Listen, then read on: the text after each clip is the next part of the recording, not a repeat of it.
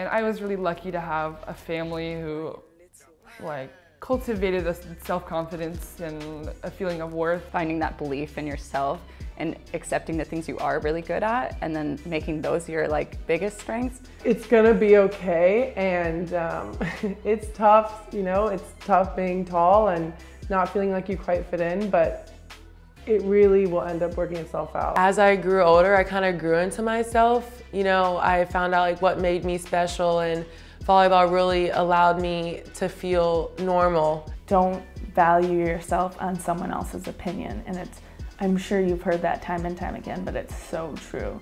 You are fun, you are worth being around, people will enjoy your presence. You just have to find the right people.